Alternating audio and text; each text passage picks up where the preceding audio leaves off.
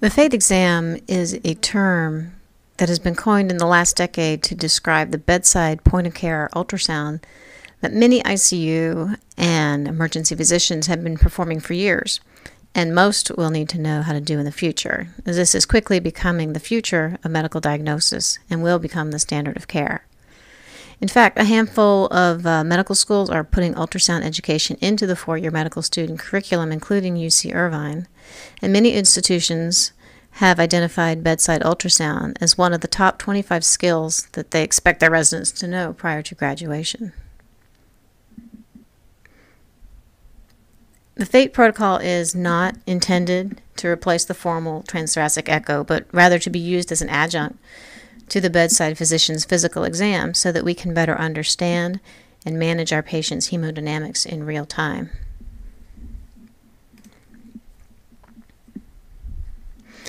As a background, there's an article from 2004 that describes a group of anesthesiologists in Europe who trained their intensivist in bedside cardiac ultrasound, focused cardiac ultrasound, and then watched to see how their implementation of this technology changed the management of their patients.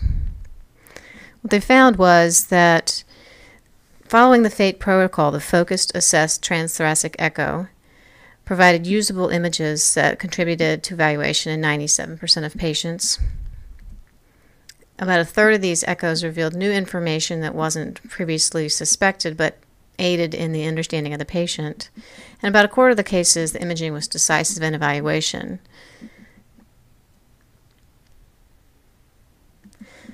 The goals of the FATE evaluation are several. Number one, we want to exclude obvious pathology, and these include such things as pericardial effusions, valvular failure, mechanical devices, and so forth. Next, we look at static dimensions of the heart, including wall thickness and chamber dimensions. And at the same time, we notice contractility of the left ventricle and the right ventricle. We image the pleura bilaterally because thoracic anatomy and thoracic pathology can certainly interplay with cardiac function. But the most important step is to relate the findings to the clinical context of the patient.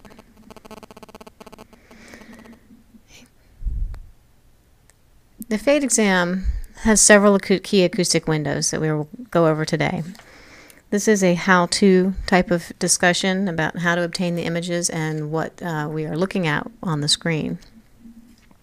The first place that we will evaluate the heart is subcostally. Some people call this subxiphoid.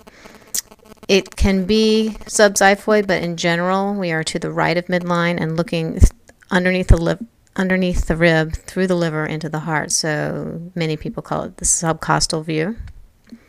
We have an apical view and a parasternal view. And again, we look at the pleura bilaterally. First, we'll focus on the subcostal view. This is one of the most useful views for a number of our patients, one of the easiest to train, and also the one where we can evaluate IVC volume status. So there's an indicator on each probe that helps you with orientation. In this orientation, in this view, indicator is towards the patient's right. And from underneath the diaphragm, we look through the diaphragm up into the thorax and view the heart in several different cuts. This is an overhand grip with the probe somewhat parallel to the bed with a significant amount of pressure pushing down into the abdomen. The picture we end up getting looks similar to this, where we have, first we have liver, this grainy appearance. We have a bright white diaphragm. And the very first chamber of the heart that is on the other side of the diaphragm most anteriorly is the right ventricle. Deep to that, the left ventricle. Right atrium, left atrium. Another image, a different cardiac function, different patient, but you can see the same structures.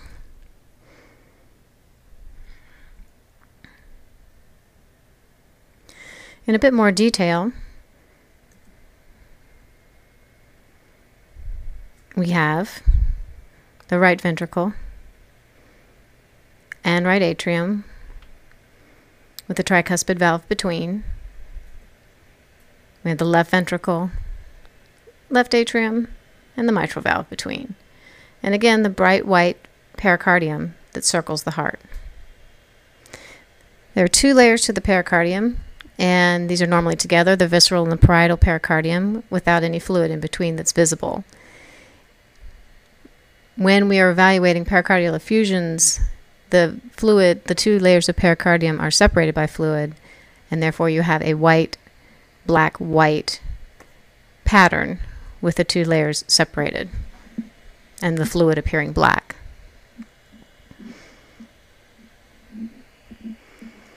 From the subcostal approach, we can turn the probe 90 degrees to obtain a view of the inferior vena cava and its longitudinal axis. In this view, we have the indicator, the probe orientation indicator, oriented north-south. Depending on whether you're trained by a cardiologist or an emergency physician, it's either north or south. In fact, it doesn't particularly matter since this is a tubular structure, and either way, you're just trying to get a long axis through the inferior vena cava. So with the marker towards the head or the foot, you will intersect with the inferior vena cava and its longitudinal axis. Remember that the IVC runs slightly to the right of midline. So the IVC, this is a still picture with the heart, the right atrium on the right of the screen, the liver, and the inferior vena cava. Again, it depends on which way your probe is oriented as to whether the heart is on the right or the left of the screen. But again, we are primarily focusing on the inferior vena cava at this point. This is the view that it would appear if your probe was oriented in the other direction with the indicator towards the head. What we're looking at when we look at the IVC is not only its absolute diameter, but also the dynamic nature of its collapse on inspiration. There are different reference numbers for this you'll find in different publications. Some like to round up to 2 centimeters, and others are more particular. But in general, these numbers fit with the idea that the collapsibility of the IVC represents intravascular volume status. If the IVC small, with greater than 50% collapse on inspiration, generally represents a central venous pressure of 0 to 5. A slightly larger IVC with still a lot of collapse might represent a CVP 5 to 10. IVC greater than 1.7, and many places say greater than 2, with less than 50% collapse, is a CVP in the double digits, low double digits, 10 to 15. And an IVC greater than 1.7 with very little collapse would represent a higher CVP of 15 to 20. Greater than 2 centimeters with dilated hepatic veins can represent a CVP in the 20s. Generally, this would also have no collapse on inspiration. It's important to remember that central venous pressure is not necessarily a predictor of response to fluid resuscitation, but on the high end and the low end of the spectrum, we often can extrapolate a very low CVP would be likely to respond to fluids, and a very high CVP would be unlikely. They would already be on the flat part of the Starling curve and less likely to increase their cardiac output with an increase in preload. For example, here we have an inferior vena cava that is small and collapsible. On the side of the screen, you have these centimeter marks, which give you a scale, but you can see that with respirations, this IVC is almost completely collapsing. This would represent CVP less than 5. And in a hypotensive patient, in the right situation, that patient would be responsive to fluids. We can also place an M mode line through the inferior vena cava. M mode, again, meaning motion mode, and that records everything that runs along that line over several seconds. And you can freeze the picture and measure with your calipers. You can measure when the positive intrathoracic pressure, the IVC is going to be the largest, and with negative intrathoracic pressure or relatively negative, the IVC is going to be the smallest. In this case, we can see approximately 30% change for an IVC that's greater than 2 centimeters to begin with, and this would represent a CVP of 10 to 15.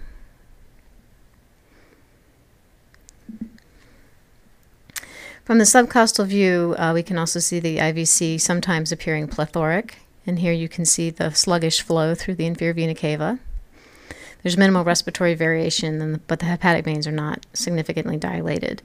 So therefore, this is a high teens CVP.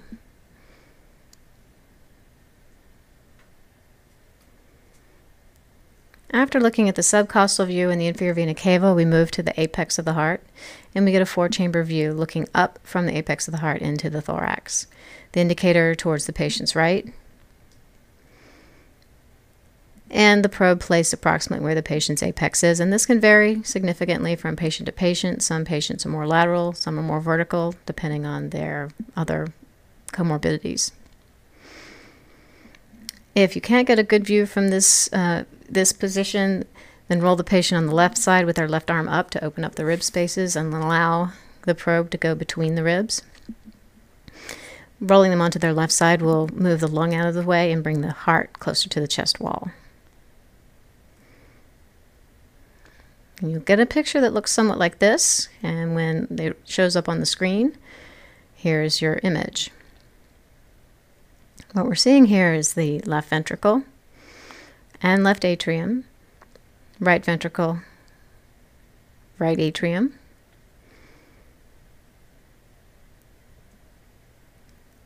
and the mitral valve opening and closing, as well as the tricuspid valve. Again, this is the apical 4-chamber view. The indicator dot is towards the patient's right. The dot on the screen is towards the right of the screen. So therefore, images on this side of the screen are right-sided chambers, and this side of the screen are left-sided chambers. One can turn the probe from the apical 4-chamber 90 degrees counterclockwise and focus on the left ventricle without getting the right ventricle in the picture. What this gives us is a picture of the anterior left ventricular wall and the inferior left ventricular wall. The left atrial appendage can also be seen, a common place to find blood clots in patients with atrial fibrillation.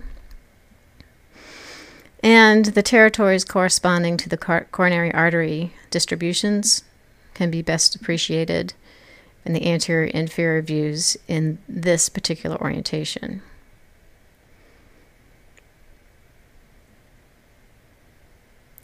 After looking at the heart from the apical area, we can move to the peristernum. This is exactly what it sounds like. It's next to the sternum, in the rib space, with the indicator towards the patient's left hip. This is the only view where the indicator is not towards the patient's right. What we're focusing on here, as you can see, we get a slice through the heart with just a bit of the right ventricular outflow tract, and mostly focusing on the left ventricular and the left atrial side. Now this is a CT scan, but it is very similar to the picture that you would have on an echo, and I thought very demonstrative of a few points that need to be made. This is the left ventricle, left atrium, right ventricular outflow tract, ascending and descending aorta, and the pleural space behind. The key point to be made about this slide is the descending aorta is a landmark for figuring out whether fluid that is seen in the picture is in the pleural space or in the pericardial space. So the descending aorta is the dividing point. Pericardial fluid will track anterior to the descending aorta, and pleural fluid will be posterior to the descending aorta. And this helps us figure out whether there's pericardial fluid or pleural fluid. Since the indicator is towards the patient's left hip, then the dot would correspond to left-sided structures. This is why the left ventricle is oriented in this fashion in this view. Some examples. Now this picture is not the best use of real estate, so there's quite a bit of unused space posterior to the heart, but this is on purpose to be able to show this descending aorta right here, and to be able to show that the pericardium, bright white pericardium, tracks anterior to the descending aorta, and the pleural space is posterior to the descending aorta.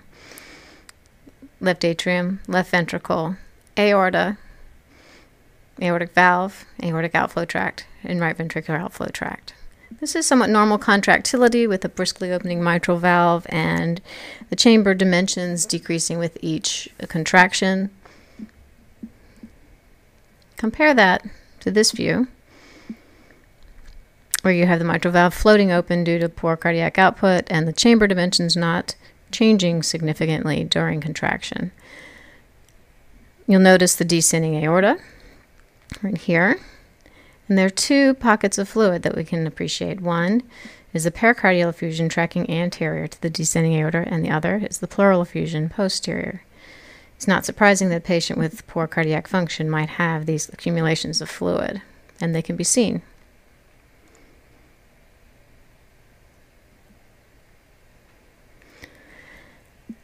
Turning the probe from the parasternal long axis view 90 degrees clockwise, we can intersect the heart in its short axis and slice it as if it's a loaf of bread and see the heart, the left ventricle especially, at several different levels.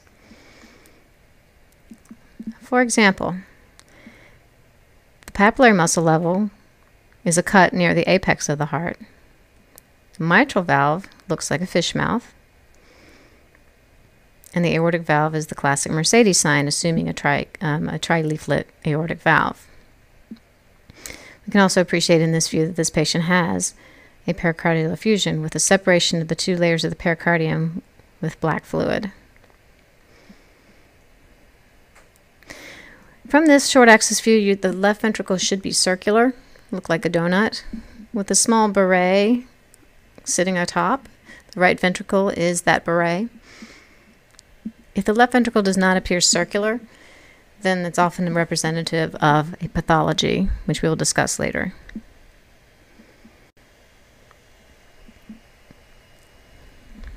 After looking at the heart from the subcostal, apical, and parasternal views, we appreciate the pleura from the mid-axillary lines bilaterally. Here are the indicators towards the patient's head. And we're looking at this area here, the sulcus.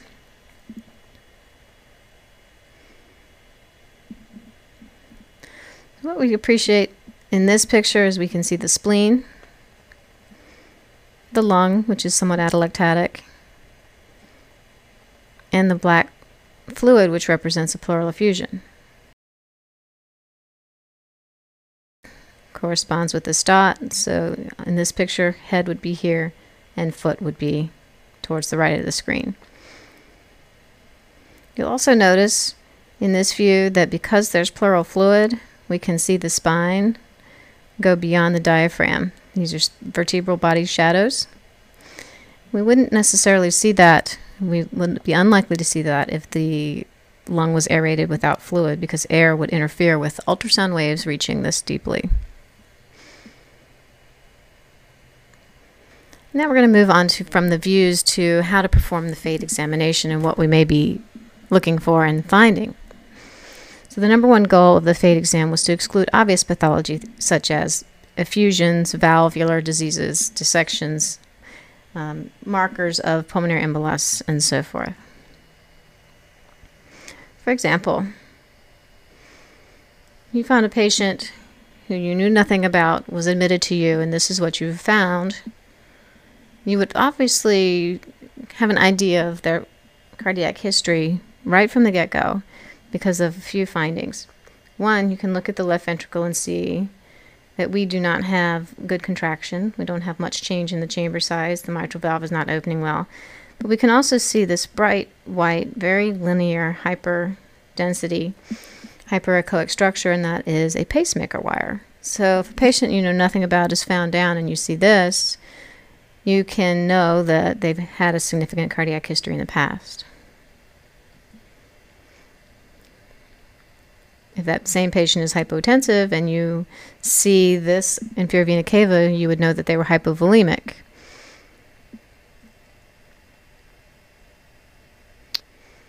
And this is the visceral pericardium against the heart.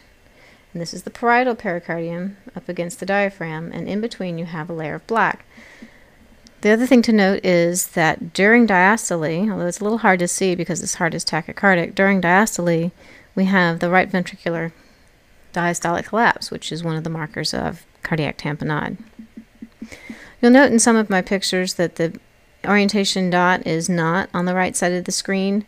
Some of these pictures were taken at another institution where a cardiologist was the trainer for the bedside sonographers, and therefore the orientation of most of the pictures taken at that institution is in the cardiology mode. But at UC Irvine, we try to keep the indicator towards the right of the screen to maintain consistency.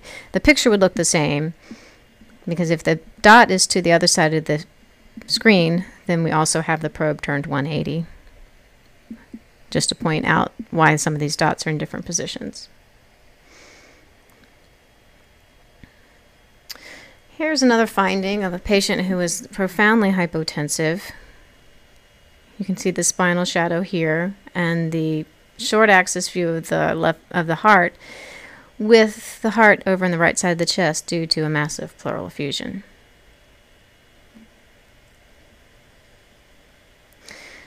Valvular dysfunction can be appreciated. This is apical 4-chamber view with color Doppler placed across the mitral valve. And during systole, we see a back jet of blue fluid. Blue means away, red means toward in terms of Doppler flow.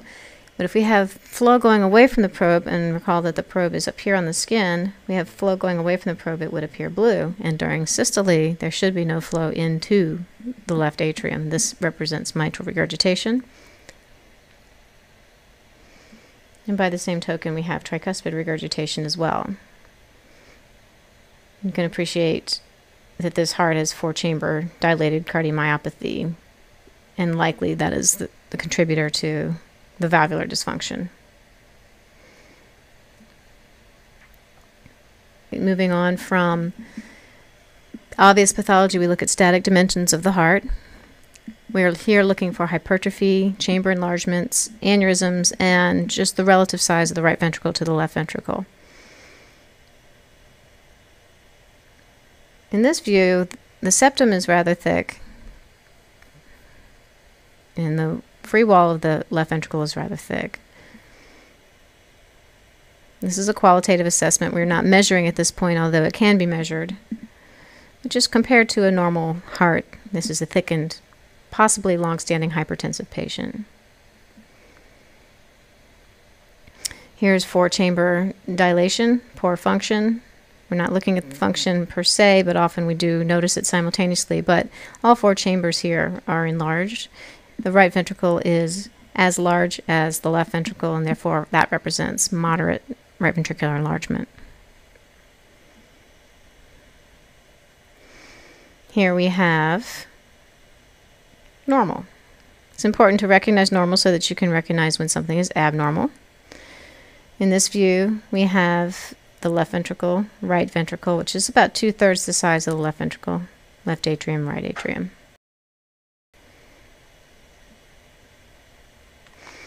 And here is somewhat quite different, and what jumps out at you here is it looks like it's upside down. However, this is the left ventricle here, and this entire chamber is the left atrium. This is the right ventricle and the right atrium. You'll also notice that this patient has fairly calcified valves that you can't even see opening significantly. On chest x-ray, when this patient presented, we saw a huge, what we thought was pneumonia initially, although it was fairly well circumscribed, and turned out to be the right atrium.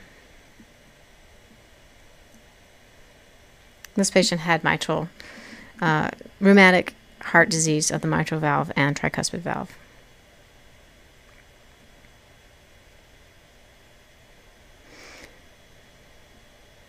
A peristernal short axis view, we can appreciate the left ventricle, which is supposed to be circular, not appearing circular, and also the right ventricle, which is supposed to appear as a crescent up top on the left ventricle, is not so much a crescent as it is more like a top hat. So this is right ventricular enlargement.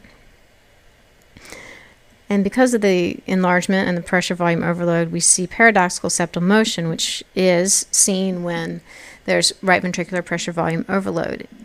when the mitral valve opens here in diastole, the septum should be moving towards the right ventricle. However, it's just the opposite.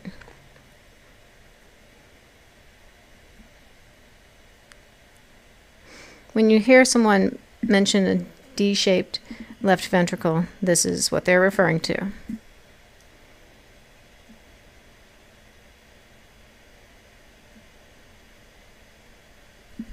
When we're evaluating the wall thickness and chamber dimensions, transthoracic echo is really the only bedside modality we have that can look at this. We can often appreciate this after CT or MR, but the findings on those studies are delayed until the CT is done. So if you want a real-time view of what someone's heart looks like, bedside ultrasound is the go-to modality. After looking at static dimensions of the heart, we go on to look at contractility, and in actuality this is often real time happening at the same time as we're looking at the static dimensions. It's hard to separate. What we endorse is a qualitative judgment of the ventricular function. What we're asking for here is normal, hyperdynamic, mildly reduced, moderately, or severely reduced cardiac function. It's been shown that putting a number, a quantitative number on ejection fraction is not necessary, and that it's very easy to train and very easily duplicated and replicated between observers. Normal cardiac function appears as such, with the left ventricle walls thickening, coming towards the midline, and decreasing the chamber size with each contraction. The right ventricle contracts in a different fashion because of the different orientation of the fibers, and we see instead this tricuspid annulus on the free wall attachment moving towards the apex with each contraction. In comparison, a moderately reduced left ventricular function would thicken and come towards the midline, but the decrease in the chamber dimension size would be significantly less. And severely reduced essentially doesn't thicken or come into the midline that much at all, but rather oscillates in some fashion.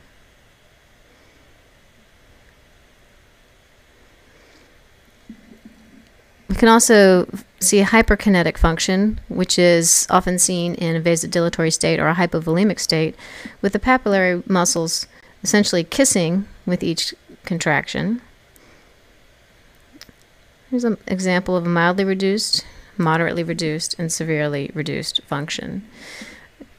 It's good to just look at these so that you can recognize, again, it's a qualitative assessment. Important to understand what normal looks like so that you can understand when you have something that's either above normal or below normal.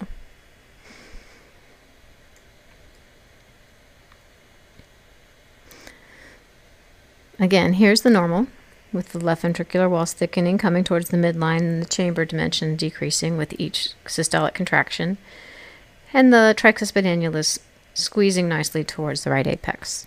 The right ventricle is 2/3 the size of the left ventricle, and the valves are opening nicely. Moving on to the fourth goal of the FATE exam, which is to image the pleura bilaterally.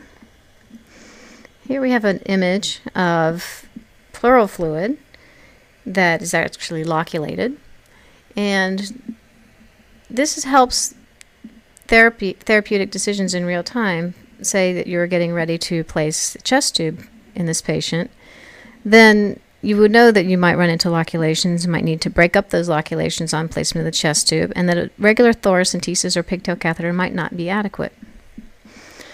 If you know this up front, you can get the right tube to the right patient at the right time. Here, with a dot towards the patient's head, we see the diaphragm, the liver, the kidney, and Morrison's pouch.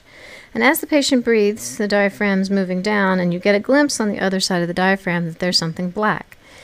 If there were no fluid on the other side of the diaphragm, you would see a mirror image of the liver on the other side of the diaphragm due to a mirror image artifact created by reflection of ultrasound waves from the air in the lungs. If the air, though, is moved out of the way due to fluid, you can see the black on the other side, and you lose the mirror image artifact.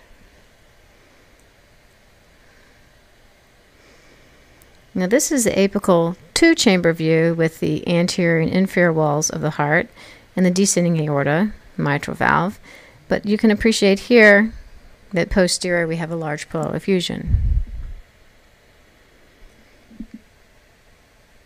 This is in the abdominal mode, so the frame rate is somewhat slower. I'm really looking at the kidney, spleen, and here you can see this mirror image artifact that I was discussing before. You do not see the black on the other side of the diaphragm. It looks like you have spleen on the other side of the diaphragm. You lose the vertebral shadow at the diaphragm because of diffusion of the ultrasound waves through the air of the lung.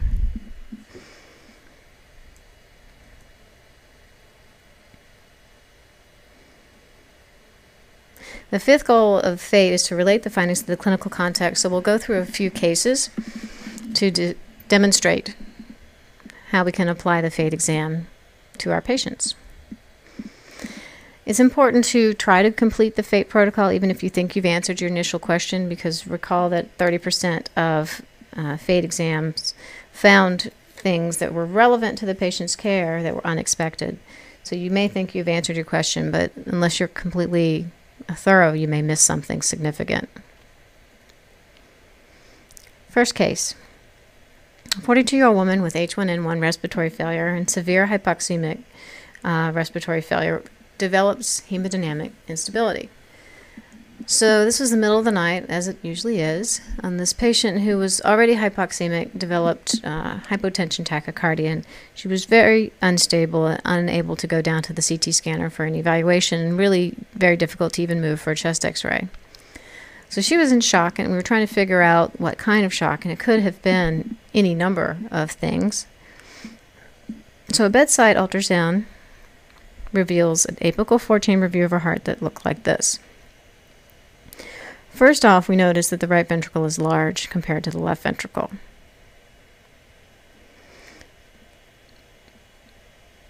We also note that the apex is very active, but the right ventricular free wall is somewhat blown out and akinetic. This is classic for McConnell sign, which is fairly sensitive and specific for our PE. So PE was suspected. The patient was, again, not able to go down to the CT scanner to confirm. So instead, ultrasound compression of her femoral vein revealed, with compression, which is happening during this video, although it's not obvious, there was no collapse of the femoral vein.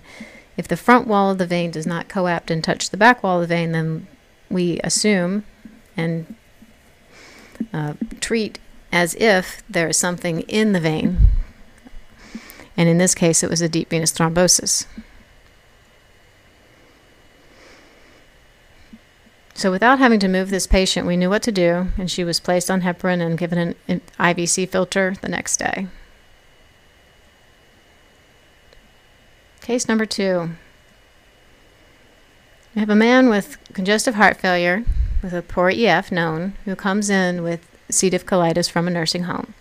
He's hypotensive and short of breath, and the ER has bolused 2 liters of fluid for the hypotension, assuming that he's hypotensive from hypovolemia. He has had no improvement in his mean arterial pressure, and so you're called to ask, on your way down, how much more fluid do you want us to hang? Well, if you don't know for sure whether you're dealing with hypovolemic shock, cardiogenic shock, or other, then it's best to take a look first before you make that decision. In this case, we see the poor cardiac output, poor cardiac function that we've described previously, and an inferior vena cava that is quite full after the 2 liters of fluid.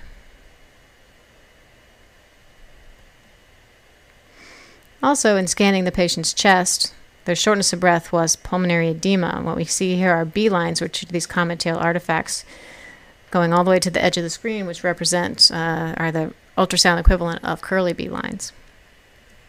So the answer on this patient, how much more fluid should I give? No more fluids would be appropriate. This patient is actually in cardiogenic shock.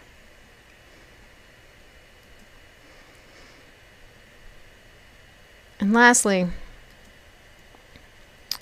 it's often seen that older patients who've had long-standing hypertension who develop rapid atrial fibrillation come in short of breath. And often the correct thing to do for them is to give them Lasix. In this situation, the patient was given amiodarone and Lasix, but her respiratory distress got worse, and it wasn't clear what was happening until the ultrasound revealed a few things.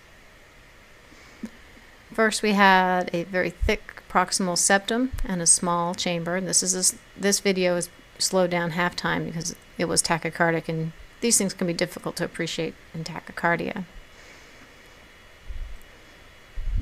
From another view, we see that the mitral valve is opening and touching that proximally hypertrophied septum, and during the beginning of systole is actually stuck to the septum, which would create a situation where mitral regurgitation would occur. If the anterior leaflet of the mitral valve is touching the septum, then during systole, the fluid is going to go the path of least resistance, in this case is into the left atrium.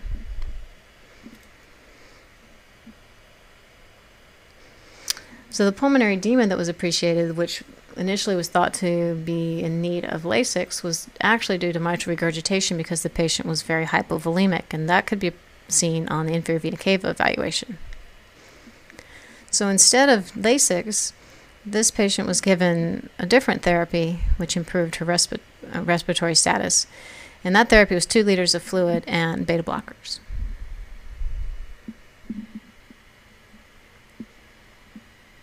So in summary, the FATE protocol focus assess transthoracic echo.